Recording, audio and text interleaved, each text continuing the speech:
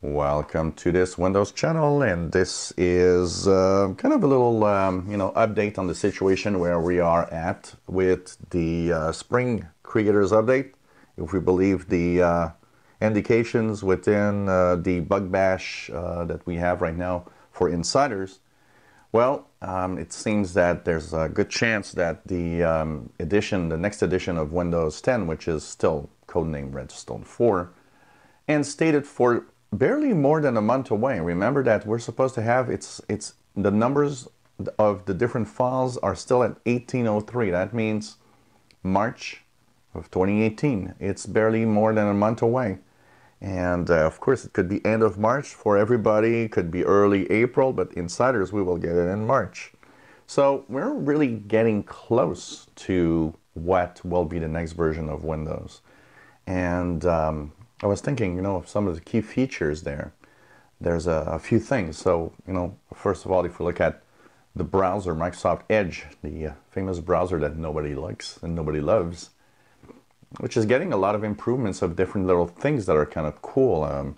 One of them today was that I really like is the fact that when you print off of Microsoft Edge, you'll be able to, in certain pages, there will be here on the left side a setting that will unclutter the print that you do. So you print something and you have ads in the page and all of that. Well, you'll be able to clean that up.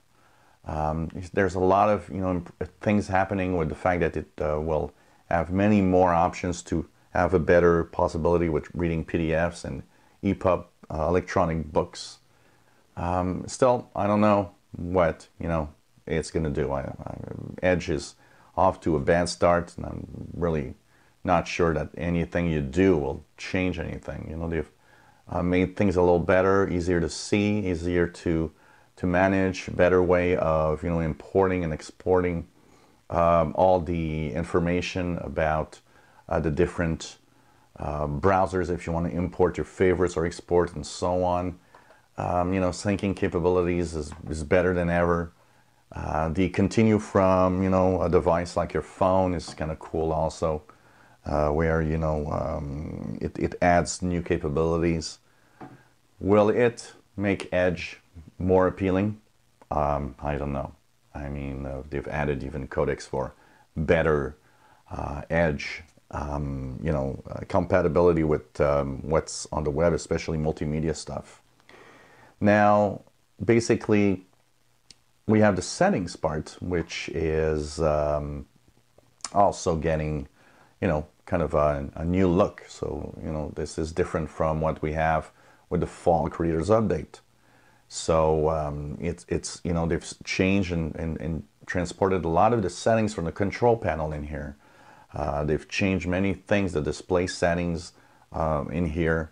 Focus Assist, which was quiet hours, which is more advanced with even priority of different apps and what time do you want to have your quiet hours. Now, I don't like the name Focus Assist.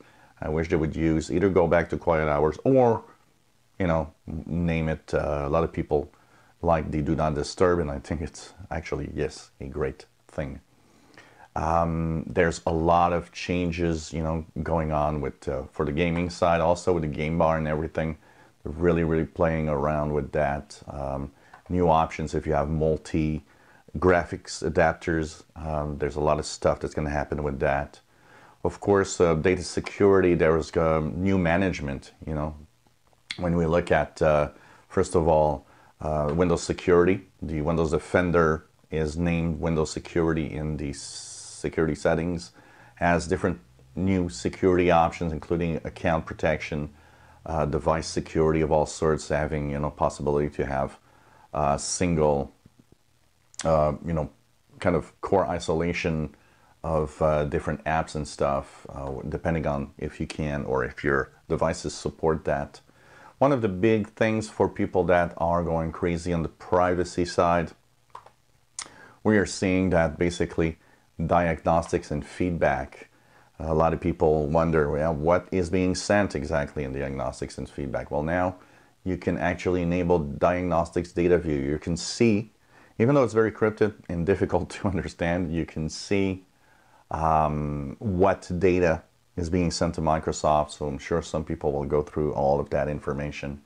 Now, delete diagnostics. Now, this is a delete from distance, meaning I want to delete what was sent to Microsoft. So it's you gotta think that it's something that they're gonna do, and hope that they're gonna do it, of course. Basically, you know, there's privacy options that are added for the different folders and the apps, you know, the security options, because what apps can actually go through all of that, which is kind of interesting. So there's a lot of changes going on in the different areas within here. You know, it has quite a lot of little things. The timeline feature is kind of cool. You just click there, and now the problem is it doesn't support third-party apps, but it's really cool because you have, and you can see what you were doing in the past few days. If you use, of course, and that's the problem, you got to use Microsoft Edge. If you're browsing, you got to use the Universal Windows Platform apps. That is a useful and a fine, nice feature, but the problem is if people use Chrome and Chrome, there's no update to actually integrate Chrome within this, or you use different third-party programs that don't record anything, timeline becomes kind of useless, basically. For a few questions that people have asked me, some people are saying, well, you know, is each version kind of a little heavier and slower than the one before? Not really. They've done a pretty good job with all of these different versions to keep this at a good speed. I mean, I don't see any slowdown. The only slowdown I've seen in the past few weeks is due to the, you know, processor Spectre and Meltdown fixes that actually do slow down, especially older PCs. But apart from that, Windows itself is not sluggish or anything. You know, lots of improvement of connectivity with Bluetooth, with all sorts of devices. They're making it, you know, they're kind of doing a great job. One of the things that I've noticed also is, and a lot of people are asking that, why would Microsoft not at some point say, hey, you know what? Instead of calling this Windows 10 Spring Creators Update or whatever, why don't we call this, I don't know, some kind of like, well, we'll call this a fresh new version of Windows 10, you know, part 2 or something. I'm making this up, but obviously a lot of people are saying, why not kind of refresh and say, look, this is, because frankly, every time we get one of these feature updates, it's a new version of Windows 10. It's totally a new version of Windows 10. New features, new things in there that are kind of interesting.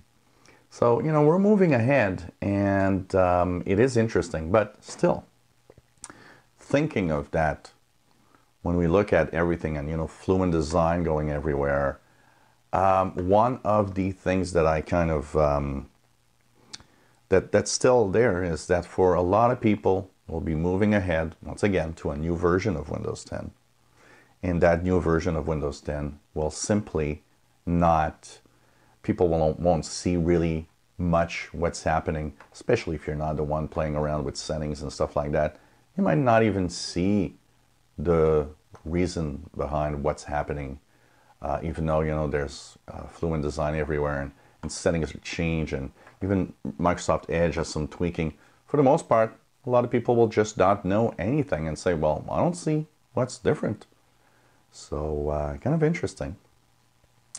And so we're, you know, barely more than a month away. I don't expect at this point to have that many more new features. We've had a few new features in this build, 1709.3.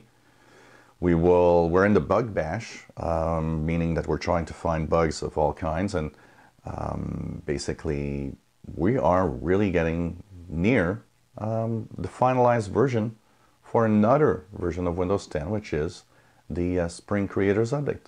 So that's coming up. You know, I would say that for most of you that are regular folks, you'll get it in starting beginning of April.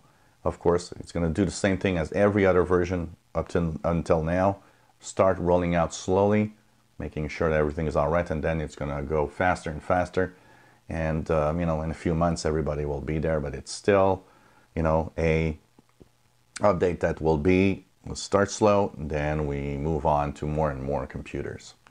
So that's the state of things where we are at, as we are, you know, if we give a beginning of April for everybody, we're technically 2 months away from everybody starting to get the new Spring Creators update.